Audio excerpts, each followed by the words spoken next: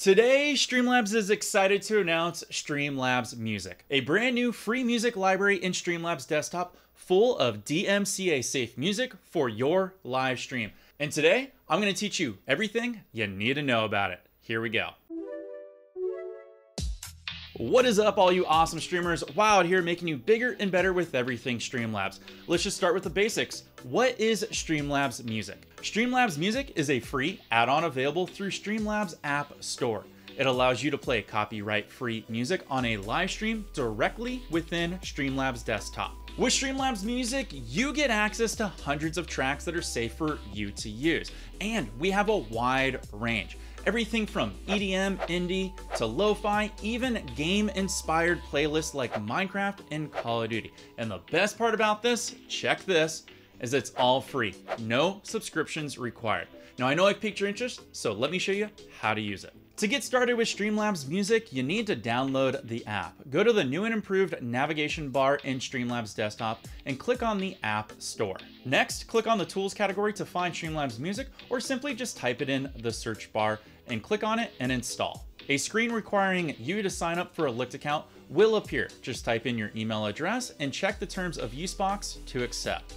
The Twitch profile section should automatically be filled out here if you're logged into Streamlabs with your Twitch account. If you stream to Twitch and YouTube, ensure your respective channel is linked and pasted in both sections. Once you've clicked Get Started, you can now browse all the different playlists and music genres that we offer. Now you might be asking, do I need to add Streamlabs Music as a source? You do not need to add Streamlabs Music as a source for your music to be played on your stream. To play the music on your live stream, all you need to do is press play in the app. Now you can add Streamlabs Music as an audio source, which is great if you don't necessarily want to hear the music through your speakers, but still want to play it on your live stream. To add Streamlabs Music as a source, you can either click on the button that says Add as an audio source in Streamlabs Music app itself, or click on the plus sign next to the sources in the editor. Clicking on the Add as audio source button in Streamlabs Music app will add the source to all of your scenes in the selected scene collection.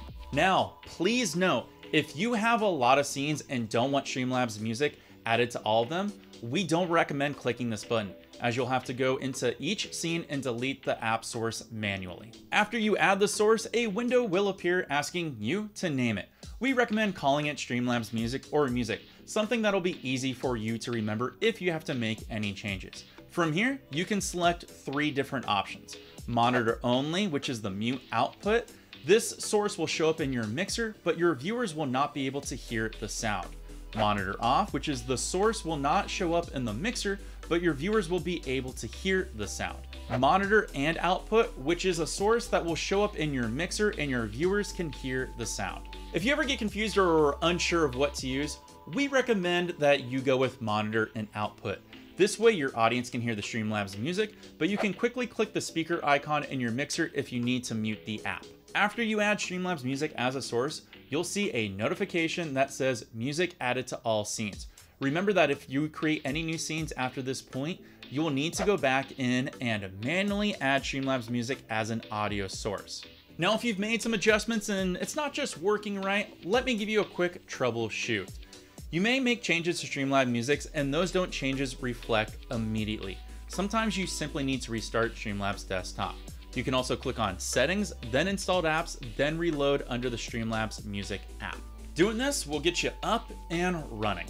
If you have any questions about Streamlabs Music that weren't answered in this video, feel free to contact us at support in our Discord server. Now, like I said in this video right here, Streamlabs Music is free. Yeah, no subscription, so give it a try. You got nothing to lose. It's probably gonna be one of the best things you can introduce to your stream and content creation. Wild always here, giving you the best advice that I can to make you bigger and better with Streamlabs. If you need any more help, of course, I'm gonna toss a couple of videos here up on screen that's gonna make you better with your content and live streams. Wishing you the best of luck, take care, and as always, peace.